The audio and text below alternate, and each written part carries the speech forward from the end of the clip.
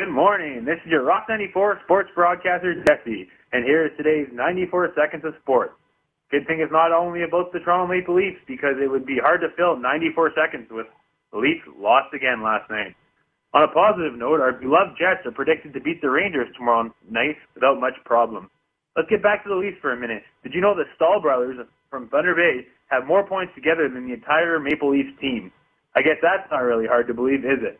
Well, since we're in Northern Ontario and time is running out, hockey is really the only important sport that was on TV last night. God bless Canada and our national sport. Now that is a true Rock 94 sports update. Back to you, Double D.